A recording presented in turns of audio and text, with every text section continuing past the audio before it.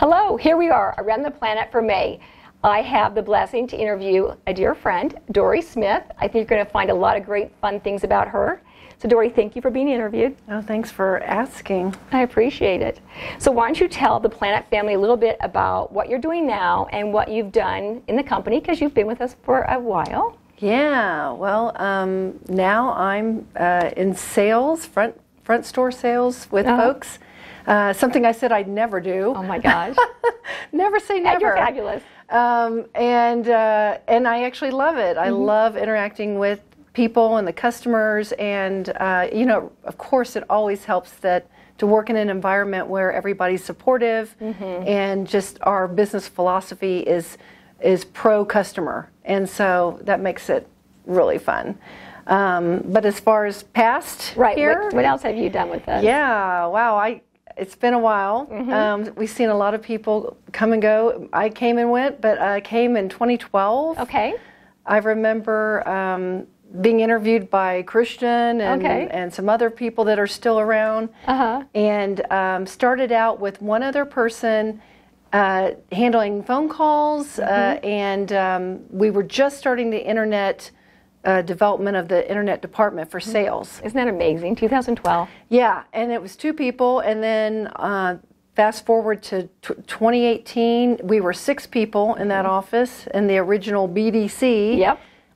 Business Development Center. Yes, and that was a lot of fun, and then even the service side of that had developed so much, and yeah, then I decided at the end of that year that I needed to have an adult gap year. So I call I call it my gap year at 54.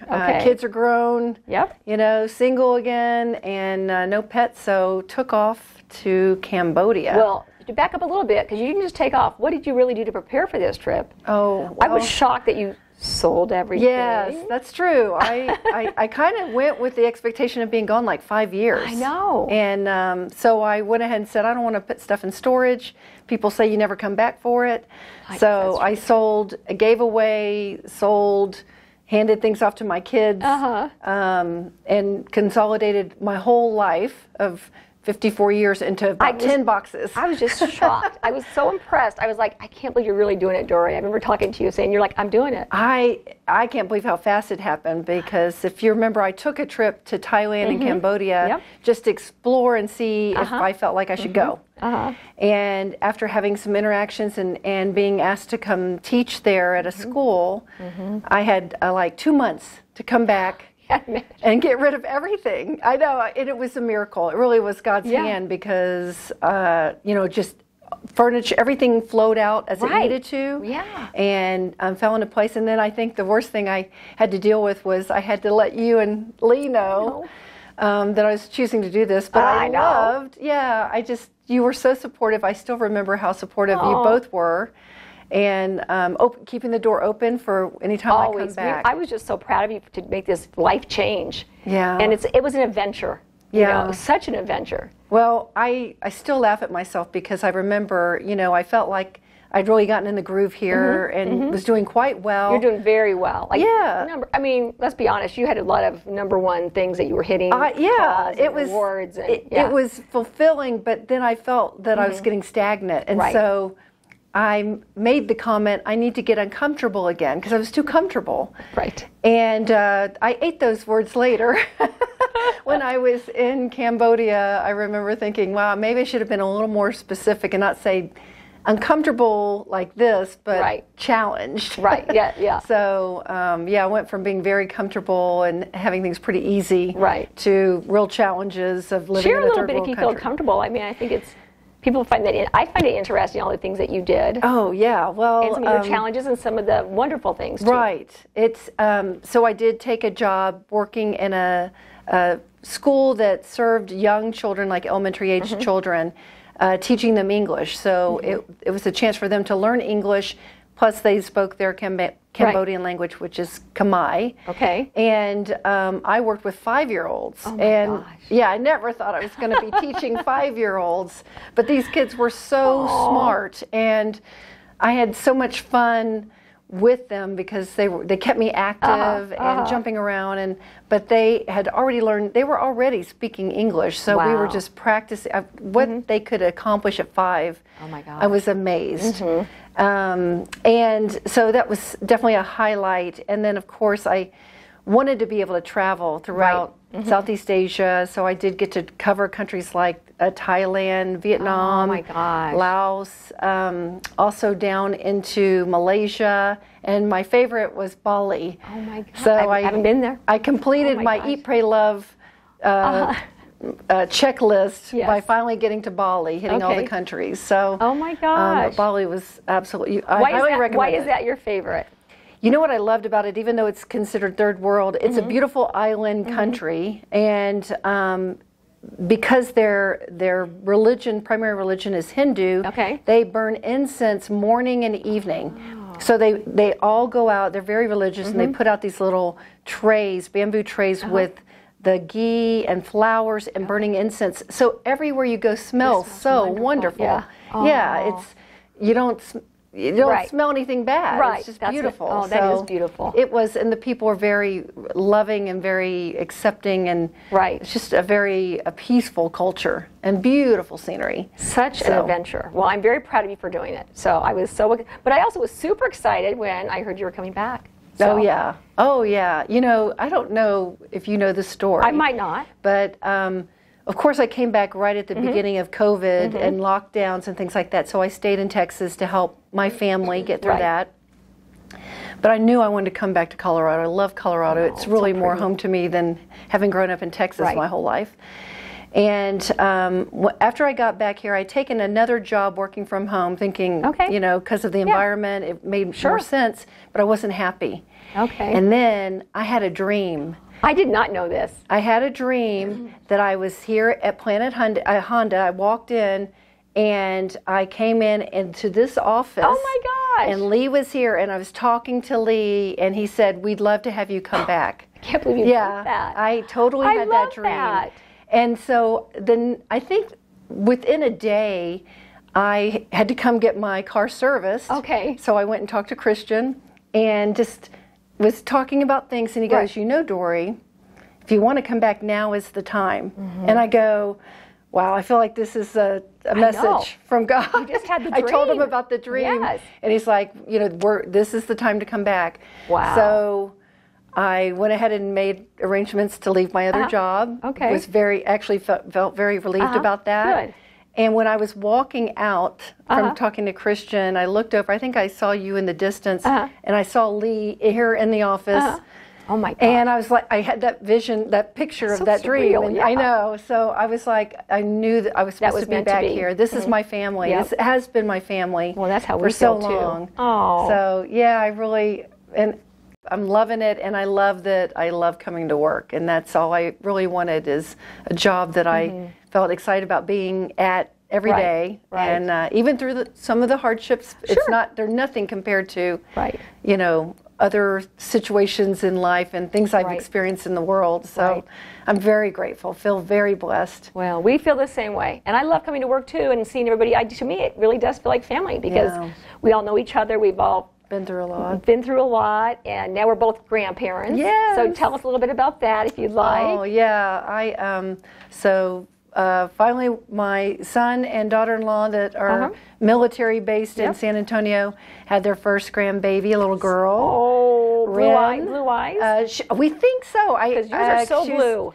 Yeah, my son kept saying, "I hope her eyes are blue, Mom." And I said, "Well, Tate's are brown, so I don't know if she was to hear you say that." But she's like, "Oh no, I want blue eyes too." So, so you don't know. I haven't seen her up close, because when I saw her a few weeks ago, she's still very newborn. But they look like they're coming in quite blue. How fun. Yeah. Well, I have a brown-eyed son-in-law and a blue-eyed granddaughter, so it's possible.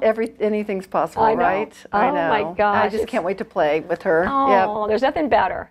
I'm so excited for you. That's what everybody says. So that's awesome. Well, I have you to look up to for the best grandma in the world. Well, thank you. You will be right there with me. It's so much fun. So I appreciate it. So let me ask you a question. What do you find the biggest difference between making appointments, because you were still booking appointments and kind of selling things, versus in person? Is it just the people or the one-on-one visual, or what do you like? What's different? Yeah, well, now it's kind of, you do it all. We get to take phone calls, and we also manage the internet traffic that comes in, all of us as sales. And then it is fun to be able to maybe make a funny video of a car that someone wants to come see with me in it. And half the time I do have a funny look on my face. But I just figure, you know what, that's just who I am. I definitely am not perfect. But, I love to be able to introduce myself and let people know we aren't your, grandpa's car dealership. The way we do business is so different. It is. It's so warm and fun, and it's meant to be an exciting time, not I have to go buy a to car. The dentist. I'm going to get beat up on. It's not. It should be fun. Car buying should be fun. Right. I mean, exactly. You're buying, yes, a vehicle to help you get from A to B, but also it could be like a toy. Exactly. Or something to enjoy. And And who doesn't enjoy that? Right. Everybody does. Exactly. So yeah, it's been, I like that we get to do a little bit of everything. Right. I do too. I think it's great. It's very relational. That's what it's kind of this process is to me, is like you meet somebody, which is why we have so many referrals, and third, fourth, fifth generations buying cars from people. Right. And I love that we are big about getting people to give us feedback, because it does help us grow. Absolutely. To know areas we need to grow in. But I felt very complimented. I got a phone call out of the blue the other day from someone who literally read a review online. Seriously? And so I realized it really does work. It does. It really matters. I read reviews too, because people aren't going to lie. I mean, if it's a bad experience, they're not going to say, "Oh, I had a great experience." Right. And when you read what people write about you, it is very heartfelt, and they give specific examples. Well, I appreciate that about all my customers. I love that we have a human connection, and it's not just transactional or a robot or whatever. Yeah, that's what I always say. We're all people. We make mistakes, and we'll own them and apologize. Exactly. But we will try every day to do our best. Right. And that's all we can do. Yep. And grow from those. Exactly. So Dori, you work with thousands of customers. So is there one specific time that you can remember helping somebody and you're like, wow, that was really awesome? Well, it's hard to narrow that down. I'm sure. I have a funny story about getting to work with a family, and a gentleman was buying one of our Hondas, and he introduced me to his wife, and he mentioned to me his wife, I forget her name, but she was the daughter, is the daughter of Denver's Barrel Man. And so we had so much fun talking about that. I mean, that's such a He's such a big, visual. He was cool historical part of Denver. Yes. It was. Yeah. And she said, he really was just that fun and loving, even as a dad. So that was just kind of like, I felt like I was meeting a celebrity. It's kind of a celebrity. It yes, really was a celebrity. Absolutely like meeting a celebrity. You went to a game and you took your picture with the Barrel Man. Right. Yeah. So I love that story. Was fun. But there's been several times when I've had people come in and I can tell they're just not in a great situation, and they really have a need. Like they I really want to see if we can help get them mobile so they can get back to work or whatever they're trying to do. Right. And they've had challenges in their life or credit challenges.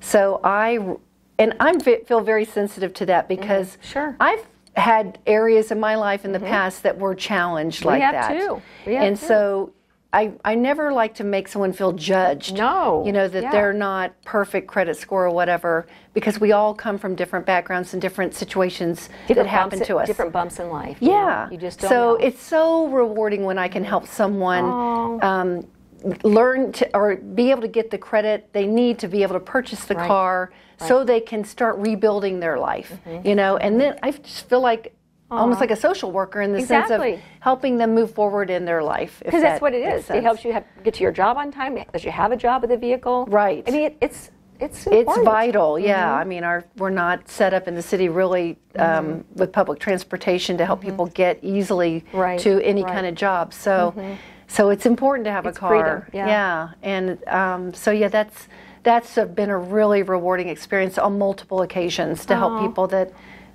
just needed someone to listen to them and find the right way to get things done. And so I feel self-reward from that. Yeah. All right. Well, Dori, thank you again. I appreciate you taking your time to come and visit and chat with me. I know you're working a car deal at the same time, and your customer is in finance, so I know you're very, very busy, but I always appreciate talking with you and seeing your smiling face. You brighten my day every time I see you, so thank you very much. Oh, thank you so I really much. mean that. Ditto, Olga.